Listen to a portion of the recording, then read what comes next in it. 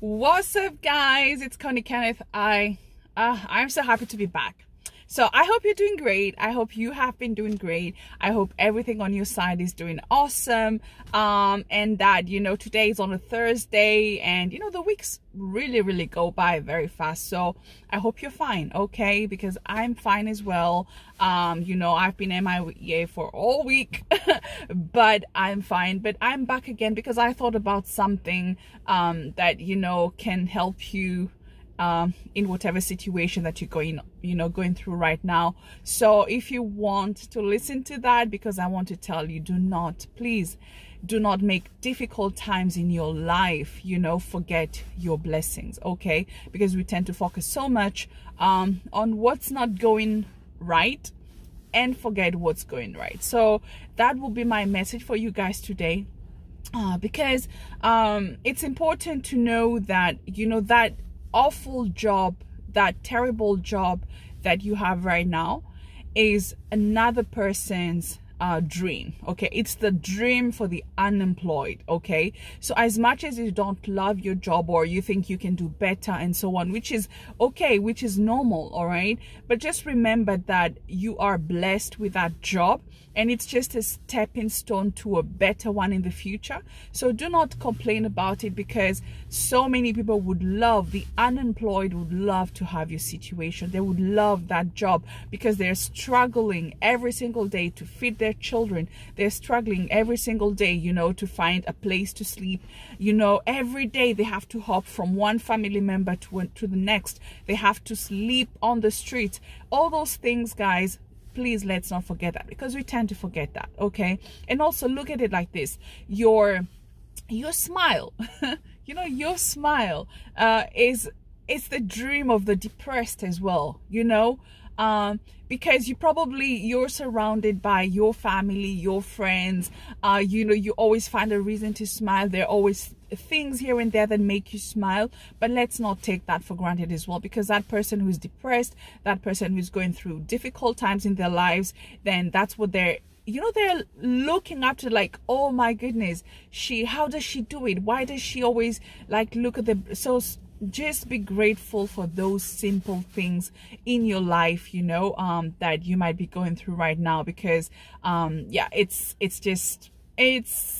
we tend to forget it, okay? So it doesn't mean that because you're going through some rough patches right now that you cannot make it.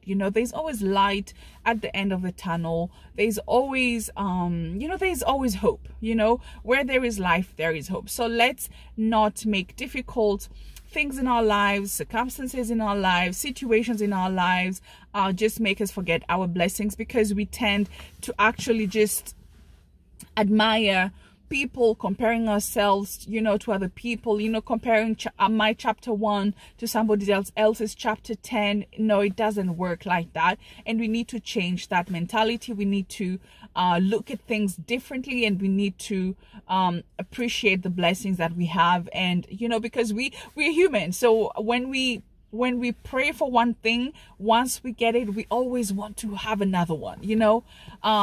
We want something else immediately. We don't really take the time to actually appreciate what we've just had, and we already want another one, okay? So let's not forget those simple things in life and just their blessings, okay? In whatever situation you are right now, look at your children. They are your blessing. So just appreciate those simple moments with them. Do away with the screen, just play with them football. Just appreciate and try and bring out the best part of a situation, because when we start comparing ourselves to other people, it doesn't help. Remember that your competition is not your friend, your neighbor, your family member, your boss. No, your competition, it's between you and yourself. What do I mean?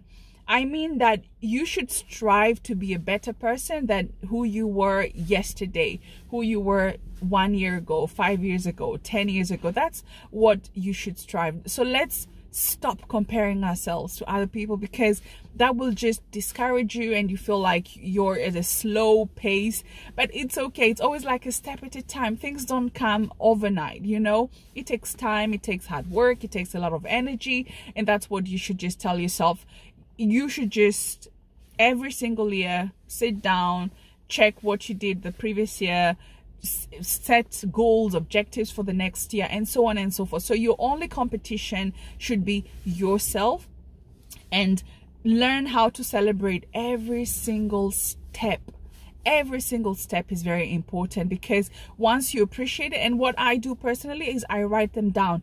I write down everything that I've achieved, everything that I've failed and why, and then I analyze, and then I try to do better. I try to adjust, because you know, once you realize that your competition is yourself, you know, you're only in competition with yourself, that changes a lot of things. And remember, so many people are envying, you know, that bike that you're riding, you know. It's someone is like, oh my goodness, I wish I had that bike, you know.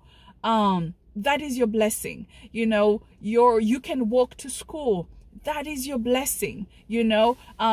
And so because someone who's disabled, they're like, oh my goodness, if only I had, you know, if only I could walk. So let's appreciate the little blessings, and also keeping in mind as well that the only competition we have is ourselves. We should be accountable to ourselves, you know, because when you start looking at what Jack is doing, what Mary is doing, and like, oh my goodness, I wish I had, you're wasting a lot of energy, a lot of time on things that don't matter, and things that will not help you grow.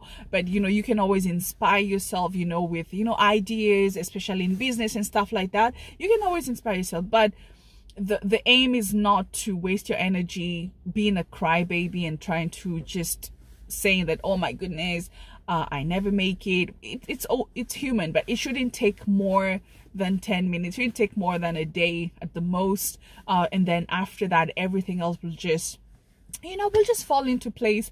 And because you're worth it, you're capable of doing it. And yeah, so guys, please, you know, just count your blessings. I'm sorry it's shaking, but I'm trying to hold my phone.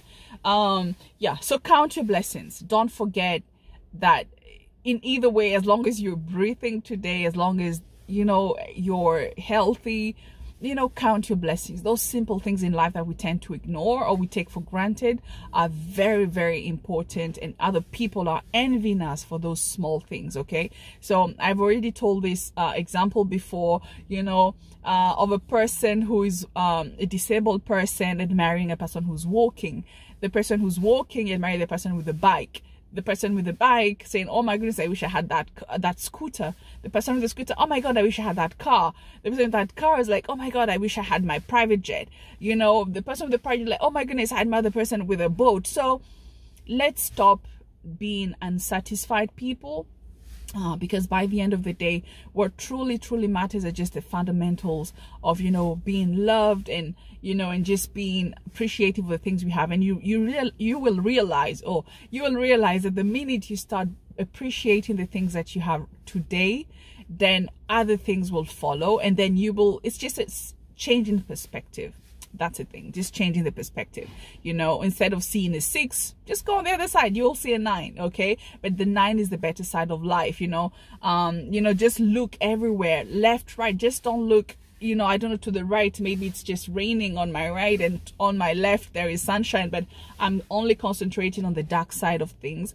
Then it shouldn't be like that. Just look at the, you know, just look at the blessings that you have, and let's not take them for granted, because those blessings are there to remind us that we've come so far and we're going somewhere else. And, you know, those things, you know, it's just a step at a time. Things that are meant to be yours will be, you know, they will be yours. So let's stop stressing so much about them and forgetting that we are already blessed so much by things that are around, and we just have to sit down, acknowledge those things, and yeah, and let's stop letting difficult moments in our life make us forget our blessings. So that would be my message today. Okay, don't do that. Okay, don't let difficult situations, events, whatever the case may be in your life, make you forget your blessings. So that was my message for you guys today. I hope it helps somebody. I hope it helps you change a perspective or